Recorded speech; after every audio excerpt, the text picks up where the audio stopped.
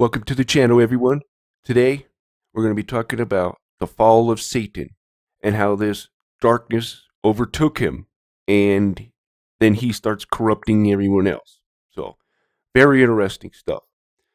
But before we get into the video, I do a regular biblical video on Mondays, and then every Thursday is a Warhammer 40k lore in the Bible series, and then other Warhammer 40k content as well. So, let's go ahead and get started. And I know I was supposed to do Baal today, but I'm kind of pivoting because we do kind of need to understand what went on and that there is this darkness out there. Very interesting stuff. Now, we're going to start in John 1:4. In him was the life, and the life was the light of men. Actually, let's start 1 through 6 here. I'm sorry.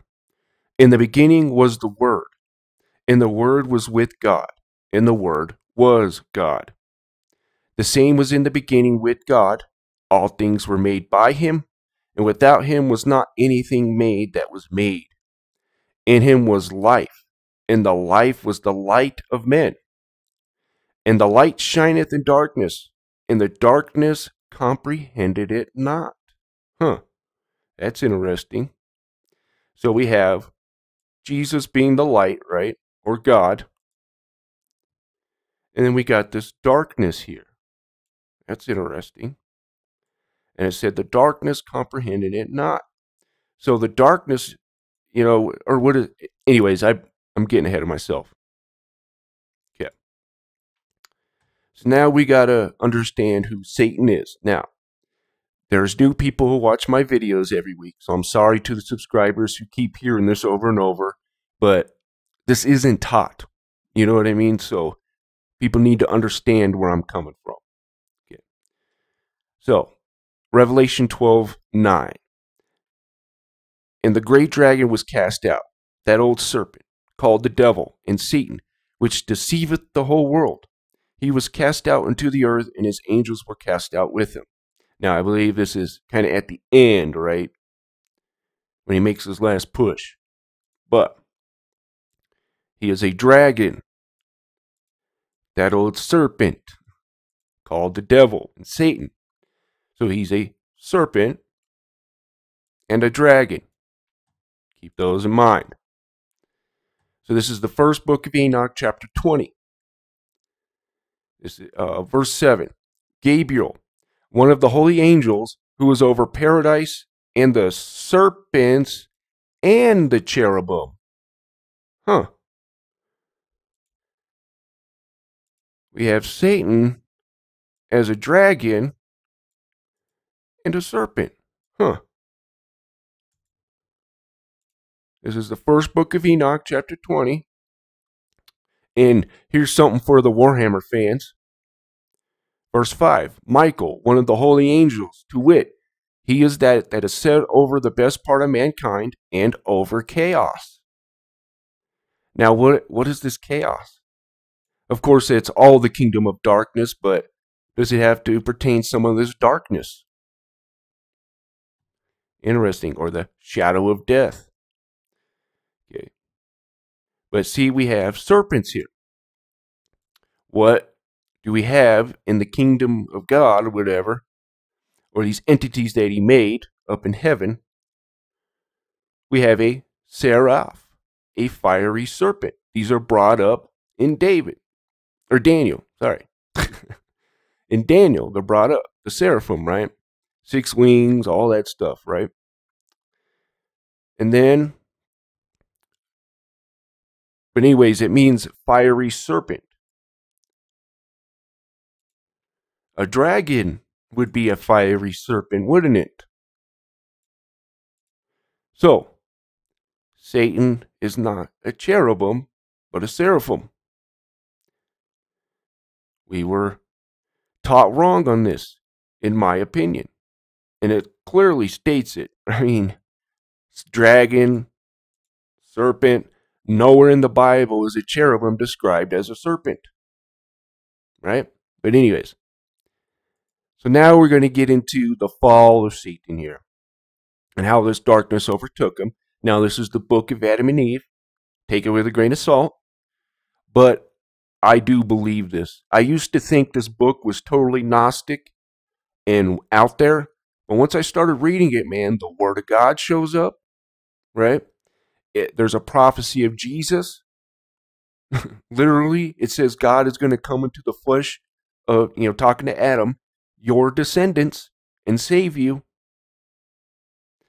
I mean, I don't know. I believe this, but I'll just say that. Okay. The fall of Adam, why night and day were created. This is chapter 13. Then when God, who is merciful and full of pity, heard Adam's voice, he said to him, "O Adam." So he's talking about Satan here, in my opinion. "So long as the good angel was obedient to me, a bright light rested on him and on his hosts." Pay attention to that. So this is Satan. "But when he transgressed my commandment," pay attention to that, he transgressed, he disobeyed God, "I deprived him of that bright nature, and he became dark." Okay. "And when he was in the heavens, in the realms of light, he knew nothing of darkness." This is kind of interesting here. What do we get here? "And darkness comprehended it not." Huh. That's kind of interesting. So they didn't really know each other, it seems like. I don't know. So it's like darkness is this new thing or something, right? Okay. But he transgressed, and I made him fall from heaven unto the earth. And it was this darkness that came over him. Interesting. "And on you, O Adam, while in my garden, and obedient to me." See the connection? Right? That Satan disobeyed him, and then this darkness was able. So, let's say you take the mark of the beast. What happens? You start worshiping and doing the ways of the beast instead of the ways of God, right? It disconnects you from God, right? And it starts connecting you to darkness, right? Okay. Okay, but when I heard of your transgression, I deprived you of that bright light. Yet of my mercy, I did not turn you into darkness, but I made your body of flesh, over which I spread this skin, in order that it may bear cold and heat. If I had let my wrath fall heavily on you, I should have destroyed you, and had turned you into darkness. It would have been as if I had killed you. But in my mercy, I have made you as you are. When you transgressed my commandment, O Adam, I drove you from the garden, and made you come forth into this land, and commanded you to live in this cave, and darkness covered you, as it did over him who transgressed my commandment. Thus, O Adam, has his night deceived you? It is not to last forever, but is only of 12 hours. When it is over, daylight will return. Sigh not, therefore, neither be moved, and say not in your heart that this darkness is long, and drags on wearily. And say not in your heart that I plague you with it. Strengthen your heart, and be not afraid. This darkness is not a punishment. O Adam, I have made the day, and have placed the sun in it to give light, in order that you and your children should do your work. For I knew you would sin and transgress, and come out into this land. Yet I wouldn't force you, nor be heard over you, nor shut up, nor doom you through your fall, nor through your coming out from the light into darkness, nor yet through your coming from the garden into this land. For I made you of light, and I will to bring out the children of light from you, and like to you. The children of God, right? But you did not keep my commandment one day, until I had finished the creation and blessed everything in it. Then concerning the tree, I commanded you not eat of it. Yet I knew that Satan, who deceived himself, would also deceive you. So it said Satan disobeyed God. Was this kind of the same thing? Don't touch this. Don't eat of this. But Satan did, right? And we're going to see that Satan, he's trying to become God. He's trying to be exactly like him, right? He wants everything that God has, right? Okay. So I made known to you by the means of the tree, not to come near him. And I told you not to eat of the fruit thereof, nor taste of it, nor yet to sit under it, nor to yield to it. I had not been and spoken to you, O Adam, concerning the tree, and had I left you without a commandment, and you had sinned, it would have been an offense on my part for not having given you in any order. You would turn around and blame me for it. But I commanded you and warned you, and you fell, so that my creatures cannot blame me, but the blame rests on them alone, which means he gave you free will. Ain't that something? And, O Adam, I have made the day so that you and your descendants can work and toil in it. And I have made the night for them to rest in it from their work, and for the beasts of the field that go forth by night and look for their food. But little of darkness now remains, O Adam, and daylight will soon appear.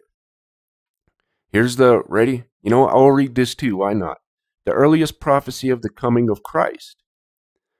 So this is chapter 14. Then Adam said to God, O Lord, take you my soul, and let me not see this gloom any more, or remove me to some place where there is no darkness.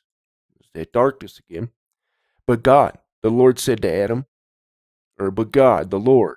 Adam, Indeed I say to you, this darkness will pass from you every day I have determined for you, until the fulfillment of my covenant, when I will save you. Pay attention to that. When I will save you and bring you back again into the garden, into the house of light you longed for, in which there was no darkness. I will bring you to it in the kingdom of heaven. Again, said God to Adam, all this misery that you have been made to take on yourself because of your transgression will not free you from the hand of Satan and will not save you. But I will, when I shall come down from heaven and shall become flesh of your descendants and take on myself the infirmity of which you suffer, then the darkness, there's the darkness, that covered you in this cave shall cover me in the grave, and when I am in the flesh of your descendants. And I, who am without years, shall be subject to the reckoning of years, of times, of months, and of days, and I shall be reckoned as one of the sons of men. What is Jesus called? Son of Man, right? The Son of Man. In order to save you. And God ceased to commune with Adam. Amen. See, that's why I believe this right here. Now, I'm not going to sit here and say all of it is 100% accurate and all that, right? But this pretty much kind of agrees with what the scripture says, right? Okay. Now, we're going to get into Satan corrupting these chief ones, right? These are the seven kings of darkness, that video that I did that caught on fire, man. But anyways, it's neither here or there. And basically, they're the seven high commanders of Satan, right? Let me read this part so you get. Verse 3. This is chapter 69. And these are the chiefs of their angels, and their names, and their chief ones over hundreds, and over fifties, and over tens. So we got Jaquan right here. There's 5 of them that are here, right? So that is one who led astray the sons of God, or the sons of God. So these guys here, these angels, these, on the lower on the totem pole, and brought them down to the earth and led them astray through the daughters of men. Okay, right here, Isaiah 9:6. No, that ain't it. Right here. I'll read this one first. 2 Peter 2:4. For God, if spared not the angels that sinned, but cast them down to hell and delivered them into the chains of darkness to be reserved unto judgment. So there's these 5. How come we're not given 5 in the Bible? Where is it? Right here. Revelation 17:10. And there are 7 kings. So there's 7 of them. So we're given 2 in the Bible, right? Satan and the Assyrian. I'll show you. But anyways, so there are 7 kings, 5 are fallen. 1 is, and the other is not yet come. And he cometh, he must continue a short space. Abaddon, the destroyer, the Assyrian, right? Because he comes up out of the pit in Revelation, right? Right here. Interesting. So but these 5 are fallen. 5 are fallen. And the beast that was, is not, is even of the 8th, and is of the 7. So he's of the 7, but he's the 8th. Check this out. Right here, we got the last guy here. Okay, we got Casdia. Now, this isn't him, but it'll mention the son of the serpent at the end. Okay, and the 5th was named Casdia. This is he who showed the children of men death, and which destroy, and all the wicked smitings of the spirits and demons. And the smitings of that, the little ones, that it may pass away. And the smitings of the soul, the bites of the serpent, and the smitings which... This is interesting here. Remember, Israel were getting bit by the seraphim in the desert? Remember that? Interesting. Okay. In the smitings which befall through the noontide heat. Ready? The son of the serpent named Tabiet. What does this say here?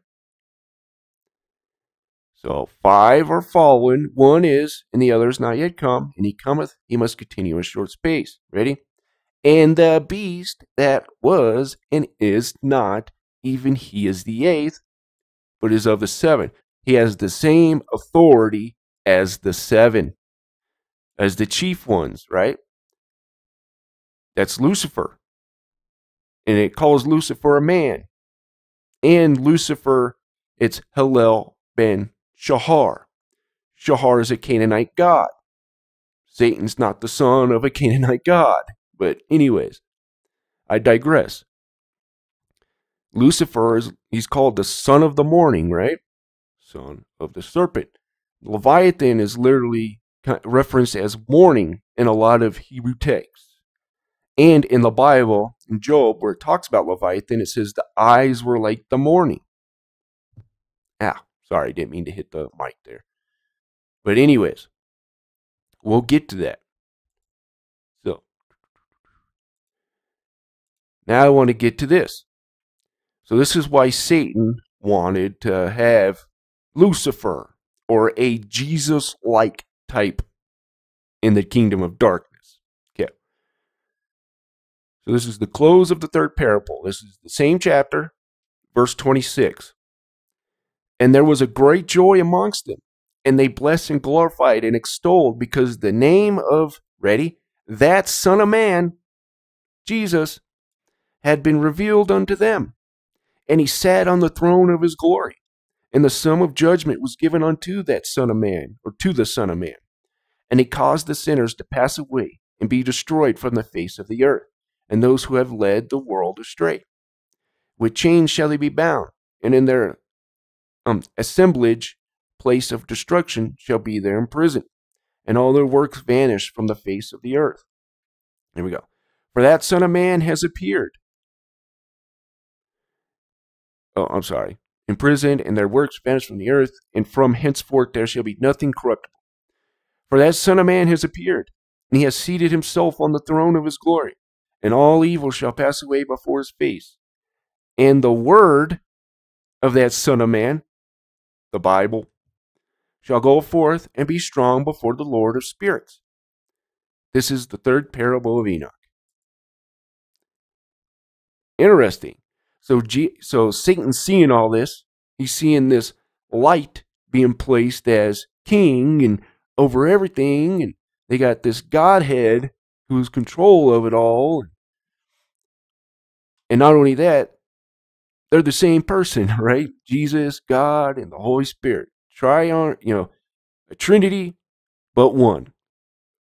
Anyways. Yeah. Of course, we got Isaiah 9:6. For unto us a child is born, unto us a son is given, and the government shall be upon his shoulder. And his name shall be called Wonderful, Counselor, the Almighty God, the Everlasting Father, the Prince of Peace, right? So Jesus is God. You can think of Jesus almost like an avatar, I guess you could say, of the Godhead. A human avatar of the Godhead. Anyways. I'm thinking of Avatar like the movie, right? The Pandora and all that. Okay. We'll move on here. See. All right. So now we have this darkness, right? Satan corrupted those 7. Now he's moving to these 2, the Behemoth and Leviathan. And I'll show you. So Genesis 1:2. And the earth was without form and void, and darkness was upon the face of the deep. And the Spirit of God moved upon the face of the waters. Right? So he's getting all these people, and he's corrupting them with this darkness, right? Mainly to fight against the Lord and usurp the Lord. And so he becomes God, right? We're going to see that this darkness and stuff empowers these entities. But anyways, and she's kind of behind it. So what do you see here? And darkness was upon the face of the deep. This is the Norse goddess Hel. We're going to go in further. Ezekiel 31:4. The waters made him great. Now this is talking about the Assyrian. The waters made him great. The deep set him up on high with her rivers. Ready? The deep set him up on high with her rivers round about his plants and sent out her little rivers of the field. Okay. We'll go a little bit deeper. So this is Hel, right? Hel was one of the children, originally the name of the world of the undead. It later came to mean the goddess of death. Hel, did you notice that? The goddess of death. What does this say? The deeps have set him up on high with her rivers. Okay. Okay. Hel was one of the children of the trickster god Loki, and her kingdom was said to lie downward and northward. It was called Niflheim. Okay. We're going to see what Niflheim has here. The cold, dark, misty world of the dead, ruled by the goddess Hel. In some accounts, it was the last of the 9 worlds, a place in which evil men passed after reaching the region of death. Pay attention to this part right here. After reaching the region of death, Hel, situated below one of the roots of the world tree, Yggdrasil. I think that's how you say it. I've never been able to figure that one out. But anyways, if someone who knows Norse mythology a lot, let me know in the comments how to say that. But Niflheim contained a well. Huh. Verglamer. It's something like that. I can't say it, man. I'm sorry for all the Norse people out there. I apologize. But from which many rivers flowed. What do we have here? My voice cracked. My goodness. Her little rivers running about his plants. Is this where like the fountain of youth comes from, right? All that. And now we're going to get into how I think Satan corrupted all these entities. So we have this river, right? Oops. Yeah, Niflheim. From which many rivers flowed in Norse creation, right? We have the deep. The waters made him great. The deep set him up on high with her rivers. So these rivers are empowering the second in command, right? This is how Satan is corrupting everybody through this, whatever this is, right?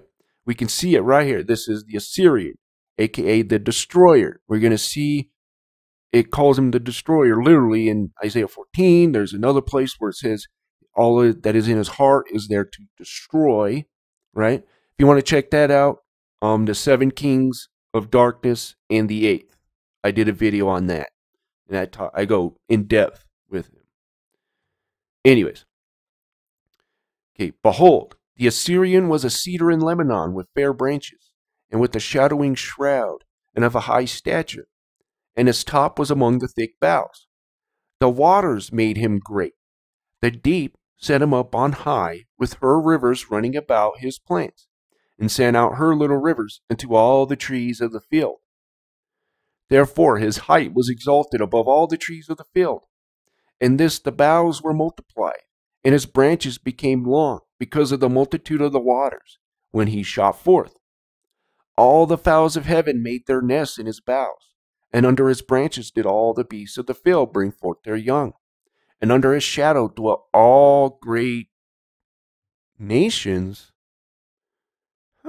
This is interesting. Thus was he fair in his greatness, the length of his branches. For his root was by great waters. In the cedars in the garden of God. Oh, wait. He's in the garden of God. Right? And then there's nations. That's interesting. Sorry, I keep hitting the mic. Thus was he fair. Okay. The cedars in the garden of God could not hide him. The fir trees were not like his boughs, and the chestnut trees were not like his branches, nor any tree in the garden of God was like unto him in his beauty. I have made him fair by the multitude of his branches, so that all the trees of Eden that were in the garden of God envied him. Therefore thus saith the Lord God, because thou hast lifted up thyself in height, and he has shot up his top among the thick boughs, and his heart lifted up the height. I have therefore delivered him into the hand of the mighty one of the heathen. He shall surely deal with him. I have driven him out for his wickedness. And the strangers and the terrible of the nations have cut him off, and have left him upon the mountains, and all the valleys of his branches are fallen. And his boughs are broken by all the rivers of the land, and all the people of the earth are gone down from his shadow. Interesting. That's weird. And have left him. Upon his ruin shall all the fowls of heaven remain, and all the beasts of the field shall be upon his branches. To the end, none of all the trees by the waters exalt themselves for their height, neither shoot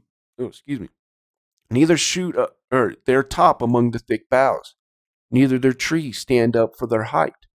All that drink water, for they are all delivered unto death, to the nether parts of the earth, in the midst of the children of men. Whoa. In the midst of the children of men, they're all going down to the pit and all this? With them that go down to the pit. The children of men, all this, there's nations. Thus saith the Lord God, in the day when he went down to the grave, I caused a mourning. I covered the deep for him, and I restrained the floods thereof. And the great waters were stayed, and I caused Lebanon to mourn for him, and all the trees of the field fainted for him. I made the nations to shake at the sound of his fall, when I cast him down to hell with them that descend into the pit. So this is the Assyrian being cast into the pit. right? So this is why, and then he comes out. He continues a short space, right? But anyways, and it caused Lebanon to mourn for him, and all the trees of the field fainted for him. I made, oh, well, anyways. Oh, and I made the nations shake at the sound of his fall, and I cast him down and descended to the pit, and all the trees of Eden, the choice and the best of Lebanon, all that drink water, shall be comforted in the nether parts of the earth. Interesting. So there's the Assyrian. And we're not done with him yet. Oh, wait. Okay. Oh, yes. And real quick, where it says, right here, and the earth was without form and void, and darkness was upon the face of the deep. So this is when that rebellion happens, and there's this form, this darkness, right? It's on the face of the deep, and this is when that cataclysmic rebellion happened, and God is getting ready to remake the earth, in my opinion. Right? So Isaiah 45:18. For thus saith the Lord, that God created the heavens, God himself that formed the earth and made it. He hath established it. He created it not in vain. He formed it to be inhabited. I am the Lord. There is none else. But yet right here, it says the earth was without form and void. Tohu, and bohu, or I forget how you say that word, but it's basically the same wording. Where it says right here, Sam the fourth was not made void or made in vain and formed it to be inhabited. It was not tohu, right? It was not void. Okay, and the spirit of the water moved upon the face of the waters. Isn't that interesting? Anyways. Okay. Now we're going to get into the anti-Jesus, right? Or the antichrist. So we're going to start, in verse 1. But I also want to point out, what is Jesus? Jesus is the light of the men, right? He's the light of men. Well, Lucifer's name means the shining one. It doesn't mean the morning star. It means the shining one. Hillel means the shining one. Isn't that interesting? But anyways, and here's a prophecy about the Gentiles clinging to the house of Jacob as well. Right? I guess God isn't a racist. But anyways, I digress. Isaiah chapter 14. For the Lord will have mercy on Jacob, and will yet choose Israel, and set them in their own land. And the strangers shall be joined with them, and they shall cleave to the house of Jacob. What does Paul say? We are grafted into the olive tree, right? We are Israel. Anybody that accepts Jesus is in the house of Israel, right? Has nothing to do with bloodline. Nothing. Never did. In the Exodus, it says that, you and the sojourners with you. These Egyptians just saw their gods get their butts kicked. Wouldn't you want to go with Israel? And God did. They wanted to follow God. So it was like, now, of course, they fell just like everyone else. But still, you know what I mean? But anyways, it has nothing to do with bloodline. Okay. And the people shall take them and bring them for their place. Okay. This isn't, we'll get into that. Okay. It shall come to pass. Yeah, we'll start here. Oops. Didn't mean to press that. Okay. Thou shalt take, this is verse 4. Thou shalt take up this proverb against the king of Babylon, and say, how hath the oppressor ceased? The golden city ceased. Is, in my opinion, is Babylon. You'll see in the king of Tyre, right? in the midst of the sea, or the city in the midst of the seas, right? But anyways, the Lord hath broken the staff of the wicked and the scepter of the rulers.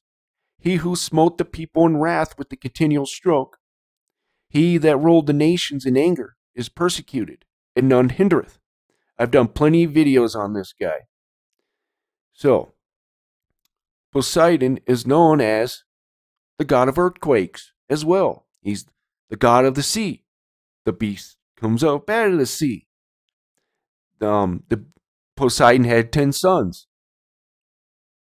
There's 10 kings with the beast, right? Interesting. And Poseidon was the god of Atlantis, wasn't he? You could think I'm crazy, right? But every culture around the world has a story of a golden city. So, do what you will with that. Okay, the Lord hath the whole earth is at rest and is quiet. Oh, I'm sorry, I need to finish this. He that ruled the nations in anger is persecuted, and none hindereth. Wait, there's nations there? Huh. The whole earth is at rest and is quiet. They break forth into singing. Yea, the fir trees rejoice at thee, and the cedars of Lebanon saying, since thou art laid down, no feller is come up against us. Hell from beneath is moved for thee to meet thee at thy coming. It stirreth up the dead for thee, even all the chief ones of the earth. It hath raised up from their thrones all the kings of the nations. There's nations again. All they shall speak and say unto thee, art thou also become weak as we? Art thou become like unto us? Okay. It's these people saying, aren't you becoming, you're no longer a god? Right? You become like us. Thy pomp is brought down to the grave, and the noise of the voiles. The worm is spread under thee, and the worms cover thee. So this is the rebellion. We're seeing the rebellion right now, right? How art thou fallen from heaven, O Lucifer, son of the morning? How art thou cut down to the ground, which didst weaken the nations? Now, Lucifer's not Satan, right? Like I said, Satan's not the son of a god, right? And it literally calls Lucifer a man here. But anyways, okay, I just wanted to say that. How art thou fallen from heaven, O Lucifer, son of the morning? Or you could say, son of the serpent, right?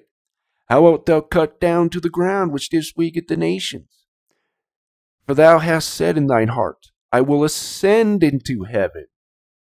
So he's ascending into heaven, right? So he tries to ascend into heaven. He gets slapped right back down. I will exalt my throne above the stars of God. I will sit also upon the mount of congregation in the sides of the north.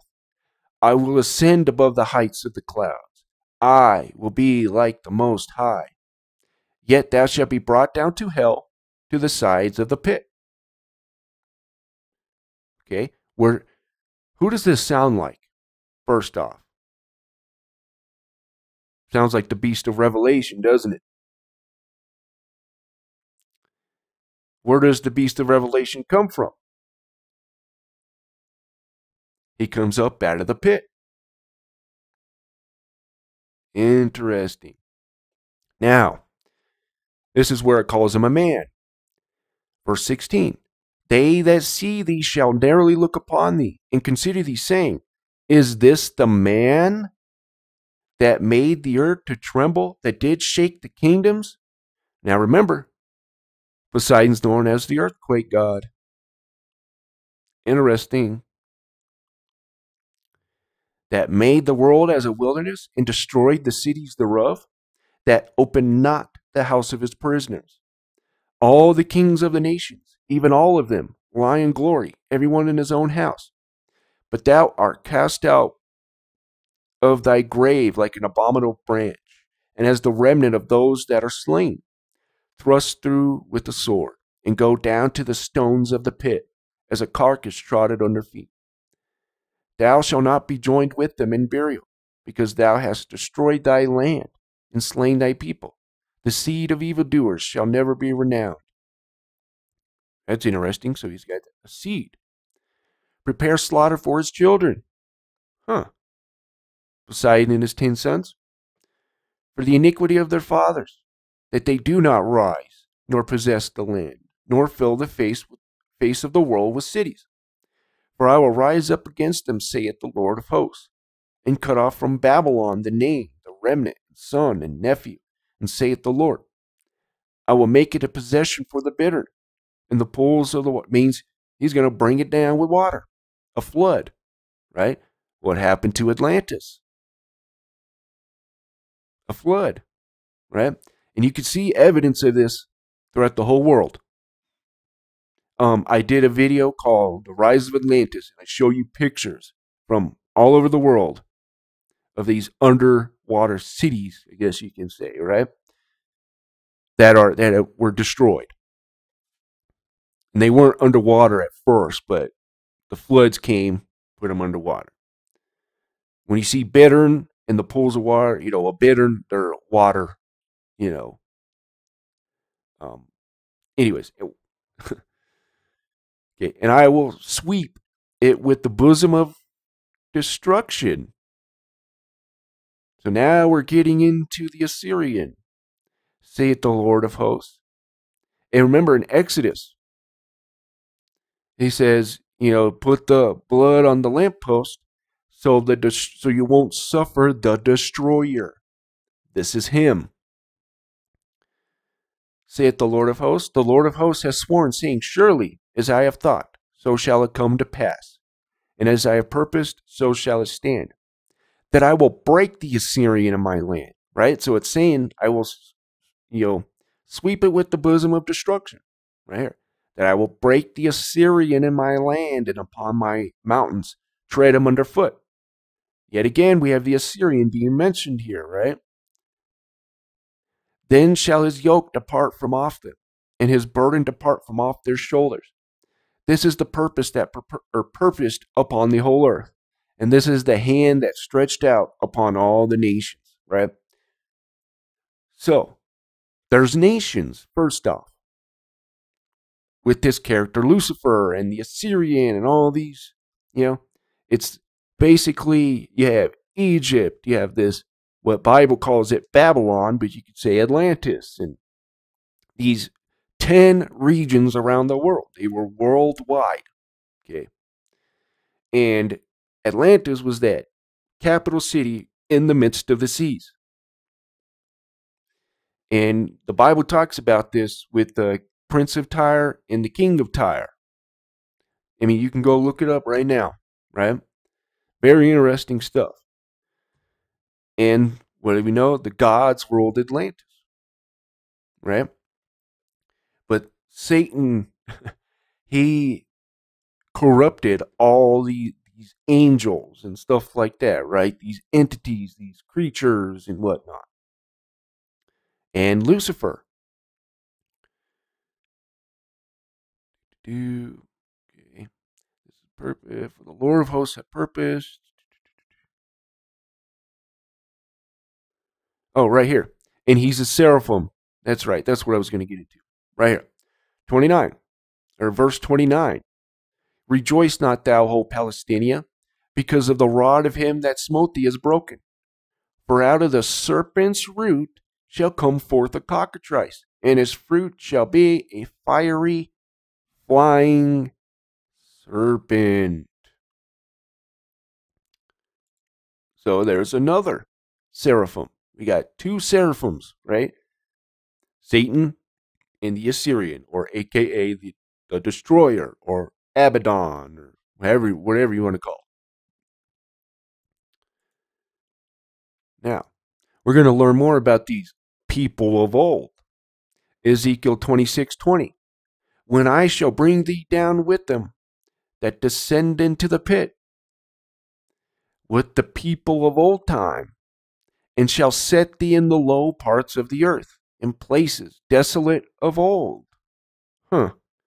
With them that go down to the pit, that thou not be inhabited, and I shall set glory in the land of the living. So, them that descended to the pit with the people of old time. So there's people there who fell. Interesting. Now we're going to get a little bit more into that here. So, of course, we have all this, right? In Genesis 1, let's go all the way to 6th day. So we're at the 5th day. So 23 in the evening and the morning were the 5th day. Now this is the 6th day. 24, and God said, let the earth bring forth the living creature after his kind, cattle and creepy thing and the beasts of the earth after his kind. Not angel, human, right? Not frog and beaver, right? After its own kind. Horse is going to mate with the horse, right? Okay. And God made the beast of the earth after his kind, and cattle after their kind, and everything creepeth on the earth after his kind. And God saw that it was good. And God said, let us make man in our image, after our likeness, and let them have dominion over the fish in the sea. This is the 6th day now, okay? And over the fowl of the air, and over the cattle, over all the earth, and every creeping thing. So, there's something else I want to point out here. This very well could be Adam and Eve, but this could be, we saw that there was nations there, right? So, this is the 6th day. And, where is it? Right. So God created man in his own image. The image of God created he, him, male and female created he them. There's a little bit different creation with Adam and Eve, it seems like. But again, let me keep reading. I'm getting ahead of myself here. Yeah. Image, in the image of God he created he them, and female created he them. Pay attention to this part here.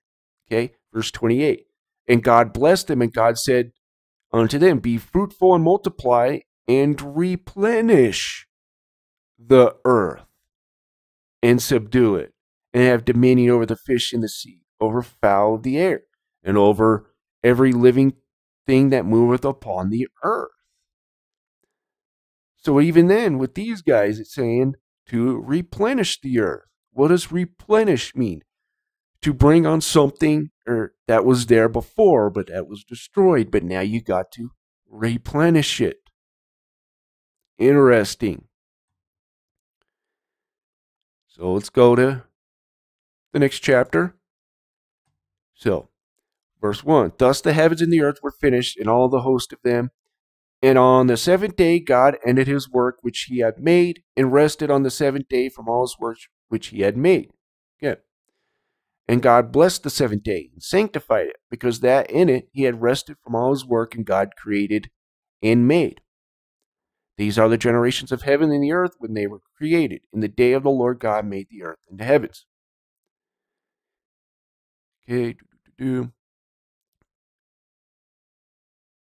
every plant of the field before it was in the earth, and every herb on the field before it grew.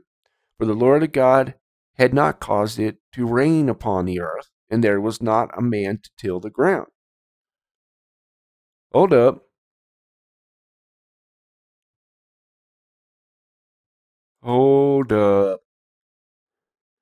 Wasn't there... Hold up. 6th day man? What happened? Okay.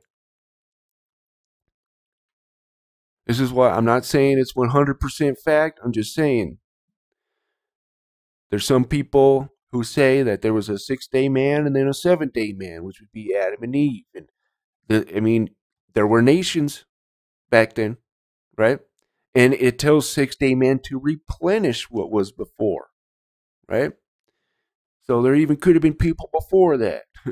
I mean, it says it right there in all these, like the people of old time, all nations were under his shadow and stuff like that. So now Satan got all these people to fall and got all the whole world corrupted, right? The whole world. right? So then God started over and made, you know, a new creation.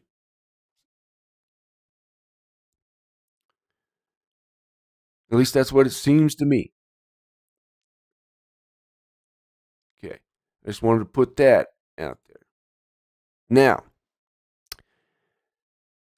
this right here proves, right here, that Satan wants to mimic God because he sees how it's effective it is and stuff like that. So let me show you. So this is chapter 27. I'm terrible with Roman numerals, by the way. When Satan, the hater of all good, saw how they continued in prayer and how God communed with them and comforted them, he had accepted their offering. Satan made an apparition. He began with transforming his hosts. In his hands was a flashing fire, and they were in a great light. Okay? The scriptures say this. 2 Corinthians 11:14. And no marvel, for Satan himself is transformed into an angel of light. Therefore, it is no great thing if his ministers also be transformed as ministers of righteousness, whose end shall be according to their works. Let's keep going. So he began with transforming his hosts. In his hands was a flashing fire, and they were in a great light. He then placed his throne. Now, is this a spaceship of some kind or something? That's interesting, right? He places it near the mouth of the cave because he could not enter it or enter into it by the reason of their prayers. And he shed light into the cave, and the cave glistened over Adam and Eve, while his hosts began to sing praises. So they're acting like the angels of God and mimicking the light of God. This is why God says we must worship him in spirit and in truth, right? And Satan did this in order that when Adam saw the light, he should think within himself that it was a heavenly light, and that Satan's hosts were angels, and that God had sent them to watch at the cave, and to give him light in the darkness. So that when Adam came out of the cave and saw them, and Adam and Eve bowed to Satan, then he would overcome Adam thereby, and the second time humbled him before God. When therefore Adam and Eve saw the light, fancying it was real, they strengthened their hearts. Yet, as they were trembling, Adam said to Eve, "Look at that great light, and at those many songs of praises, and at the host standing outside who won't come into our cave.